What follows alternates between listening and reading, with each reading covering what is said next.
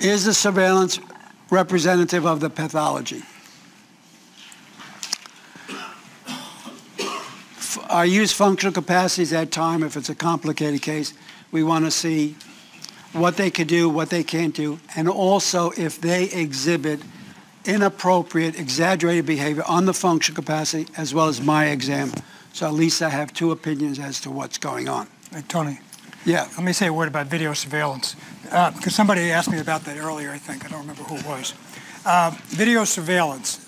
Sometimes you'll get surveillance from the fire review company or the insurance company. They'll send you a video, okay? And they'll say, we want you to look at the video to see if this impacts your opinion or your opinion about this case. First of all, make sure you're going to get paid for watching the video, because sometimes the videos go on for quite some time. And it's not it's not Star Wars. I mean, you're watching people getting out of the car, lifting up a little bag or whatever. So the question really becomes, what is first of all, what's the condition and what are they doing, okay? So if the person has a musculoskeletal condition or claims that they can't have a bad limp or whatever, are they walking without a limp? Are they carrying something, okay? Sometimes they'll have a bag. You can't tell from looking at a bag how heavy it is, I don't think. So, the person could have, marshmallows in there, and there could be 1 pound of marshmallows, or it could be 25 cans in there that weigh 45 pounds. So you have to really be somewhat cautious about video surveillance and, reaching the conclusion that just because you have a video surveillance, they're doing something which is inappropriate or inconsistent with your opinion. Now, sometimes it's pretty clear. You'll see video surveillance of a person that can't do anything, and then they'll be shingling a roof. And they'll be walking up and down a ladder to get to a roof and carrying bundles of shingles on their shoulders. And, okay, that's a clear-cut case. And in my mind, we can throw out all the medical diagnostic tests, everything else. If they're doing that, then whatever they're claiming is not true, obviously, if you could see it. Assuming they got the right person, they could see it. And then there's all kinds of variations on that. They'll later say they can only do this for a short amount of time. They caught them on a good day, and so on and so forth. So my suggestion to you is take a step back when you look at video surveillance and think about what they're surveilling and what the person is actually doing. Just because they have a video of somebody walking around doesn't mean that they're faking. Okay. On the other hand, if they have them walking up and down a ladder or doing construction in their yard or chopping up a tree with an axe, that's a different story. So you want to take it with a grain of salt as to what you're seeing, and make sure that you don't reach for a conclusion just because they sent you some surveillance. Very often the surveillance is not really very powerful. I mean, it's a person walking into the house, getting out of a car, and so forth.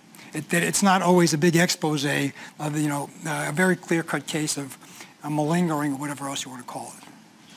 I agree with that wholeheartedly, and let me give you these couple of examples.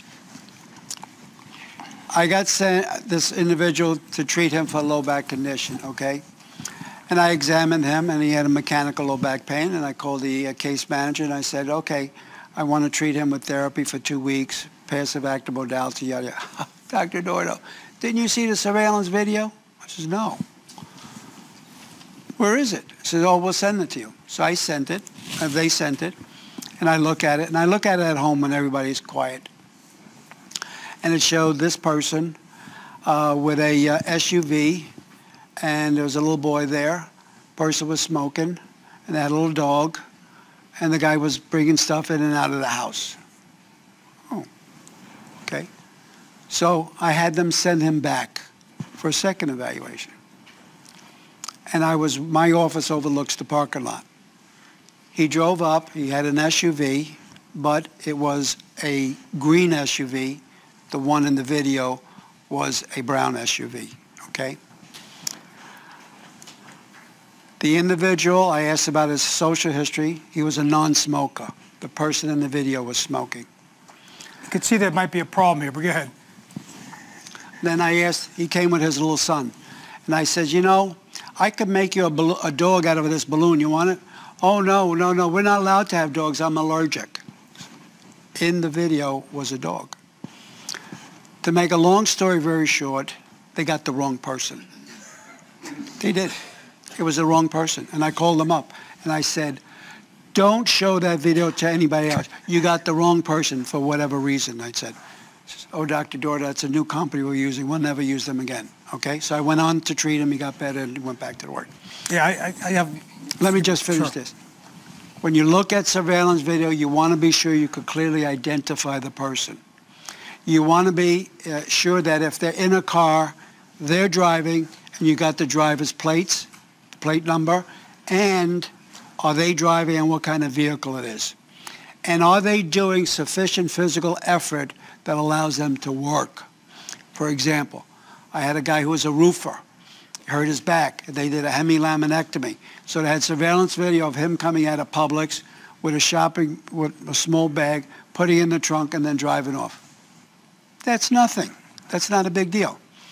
But the best case of all that really brings this out is the following case. Steve, you want to say something? No, go ahead. Go ahead. Okay. I got a call from this case manager, Dr. Dordo, we have a paraplegic for you to examine, and we're getting ready to pay off on a $3.5 million life care plan, but we won't do it until we get your IME report. Okay. Send her. So here's the story. She was a big gal. She worked as an animal technician for a large veterinary clinic. She picked up a large dog, weighed 125 pounds. She said the dog struggled. She twisted her spine. They worked her up, and she had 2 herniated discs, L4-5 and L5-S1. So they operated on what they felt was to be the most symptomatic one, L5-S1, sent her away. She still had pain. Got her back, and they operated at the next level, L4 and 5, sent her away. The pain got worse. They did an MRI, and they realized that she had an epidural bleed. She had an epidural hematoma, which was pressing on the chorda equina, and she became paraparetic. They operated on for the 3rd time. They evacuated the clot, and they sealed up the bleeder. She spent a month and a half in a good rehab hospital, She was in a motorized wheelchair. Her mother, she was in her early 40s, her mother and daughter were getting paid $125 per day to do intermittent catheterizations 4 times per day.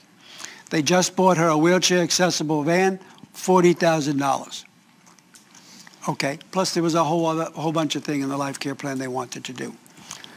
So she comes in, she's in a motorized wheelchair, she has shorts on, she's got a Foley catheter going you know where with a leg bag on the side, half filled with clear urine. Okay, I examine her, no atrophy. She says she couldn't feel anything from here down. Reflexes were normal, no pathological reflexes, no spasticity. So I take off her shoes and socks, and I did the foot exam. And I'm pecking through the toes, and I'm looking at her feet, and I see she's got calluses on her feet, and on her heels there's little grease stains, these like black marks. Callus. You see that in people that walk barefooted. Okay, so I put them back on. I said, okay, you could go. So she leaves. So I called up the case manager, and I says, you know, it doesn't smell kosher. Don't pay that claim. Get some surveillance video on her. There's more to it than meets the eye. 2 weeks later, I get surveillance video. She's at a garage sale. Her house is here. The neighbor's house is there. And in the middle is an empty lot with a picnic table and an umbrella. And she's walking back and forth, bringing stuff and selling it, making change. And I could identify her. It was her, shorts on, no leg bag, no wheelchair. When it was all over, she goes out to the lot, cranks down the umbrella, lifts it up, walks it over to the house, puts it on the porch, goes back to the table, flips it on the side, folds the legs, picks it up, puts it back, and puts it on the side of the patio. Okay, so I put that in my report. What I found, and I said the woman had recovered. She doesn't need any of those things. And I send it in. 2 weeks later, I get more surveillance. And what is she doing? She's working in her backyard by the pool, knocking down an old rotted wooden fence, on her hands and knees, pounding with a hammer, digging up the old rotted wood and throwing it at a construction company dumpster, back and forth, back and forth, back and forth. Then she must have caught wind somebody was in the neighborhood watching her. So what does she do? She goes into the house and she puts on a lumbosacral corset, the type that you see these guys at Home Depot wear, and bilateral low-strand crutches, forearm crutches. And she's walking around like she's a cripple. She does that for 5 minutes, and she goes into the house and never comes back again. I did an addendum to the report, and I told him what I saw. I said, the woman has recovered. She does not need anything in the life care. Send it in. 2 weeks later, I get a call from the state attorney's office. Dr. Daughter, we have your 2 reports. We want to come down and take your sworn testimony. Come on down. They swore me in. I gave the testimony. I told them what I saw. They charged her with fraud. She pled guilty. She had to pay back money. Now, whether she did jail time or not, I don't know. I lost track of the case. But that is the most extreme case of malingering and symptom magnifier that I've ever come across. Now, who has a Foley catheter put in to, to impress the doctor that they need something, okay? But there was a lot of money involved.